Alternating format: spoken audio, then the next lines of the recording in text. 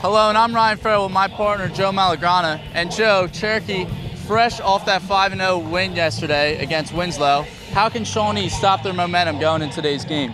They do cross it, and the hit finds the back of the net. Aaron Smith with a deep shot finds the back of the net and will put the Shawnee Renegades up 1-0 with 30 minutes left to go. Just cross it real quick. Perfect kick. And as we said earlier, Aaron Smith with 7 goals for the Renegades last year. She was one of the players to look out for today, and she proved why. Yeah. I'm Ryan Farrell along with my partner Barry Harvey. And Barry, last time these teams matched up last year, Zaire Williams had 2 touchdowns. How are the Renegades going to stop them this time? That's going to be a Renegade first down. Here they come. They're going to hand it off to Diorio around the left side. He's got room. He's in the open field. Rob Diorio at the 30-yard line. Tries to stiff arm, but he's brought down around the 18-yard line, so a nice run by Rob Diorio. Gonna fake it to him, pitch it to the left. Zaire Williams in the open field. No one can bring him down. He's going across the 50. He's got one guy to beat, and he's not gonna catch him. Zaire Williams will walk into the end zone. What an explosive play by Zaire, and we've been talking about that all day. They drop back, looking to pass, throws it, and it's intercepted by Seneca. Here they come the other way. He's got room to run. He's got blockers in front of him, but he's taken down by the quarterback around the 33-yard line. And we're going to take it to a Cherry Hill Nissan replay on the web at cherryhillnissan.com. You're going to see the guy run right across the middle. We'll see who made the catch on the replay. To the left. He'll run it inside, and he's still running. He's going to the outside, makes a nice move. He's got blockers in front of him, one man to beat. He beats him, and he's going to go in for the touchdown. Starts out up the middle, right there. He takes a cut. 3 defenders right there. And then he'll take one more.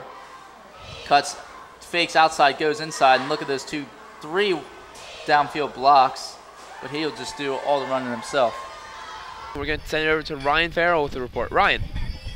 Thanks, guys. I'm here with Colleen McDowell, who just got the Seneca record for pole vaulting at 10.7. Colleen, how do you feel? I feel fantastic because I've been working so hard, and I've cleared 10.6, but, you know, getting to the next level, that sets me up for 11 feet, which is my ultimate goal. I want to end this season having cleared 11, ending my senior year with a bang. So I'm really excited. I was watching Colleen, and she was so close to getting 11. I know the next meet, she'll definitely clear 11. Congratulations, Colleen. Thank you so much. Guys. Farrell is down with our player of the game. Thanks, guys. I'm here with today's player of the game, Brian Lawler, first baseman with the biggest hit of today's game. Brian, what was going through your head right before that at bat? Hi, I'm Ryan Farrell here with the Shawnee boys soccer team. The team is working harder than ever this year to have a successful season. I had a chance to speak with Coach Gibney and senior captain Kyle Franks. Let's have a look at the team. Athletically, I think we're one of the best teams around. That's all from the Shawnee boys soccer team. I'd like to thank Coach Gibney and senior captain Kyle Franks. They look great this year. Best of luck from ShawneeTV. I'm Ryan Farrell. Back to you guys in the studio. Hello and welcome to Shawnee High School for today's South Jersey Group 4 playoff matchup between the Triton Mustangs and the Shawnee Renegades. I'm Ryan Farrell along with my partner Gina Santone. And Gina, the last 2 times these teams played, they both split the record 1-1. What's going to happen today? Donnie DiVirgilio, with his high school career on the line, made a prayer shot from the corner that was off balance. Let's see if the Shawnee Renegades can continue to win tonight. We'll be right back with the rest of today's game. Green pull-up shot, that one's good. Nice shot by Mumford. Great defense by Bud. DiVirgilio drives, gets the foul, and the basket. What a basket! And one opportunity for DiVirgilio. Wow. Unbelievable shot by him. Wow. Katie, and great job to Colin. And there's our next game. That'll be me and Scott once again, the girls and boys basketball doubleheader, Cherokee Chiefs at Seneca Golden Eagles. Should be a great matchup. And to purchase a copy of this game, please visit www.lrhsd.org/LDTV copies.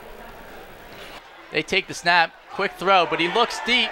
He's got McHale, and it's caught for the Renegade touchdown. Zach McHale catches that one.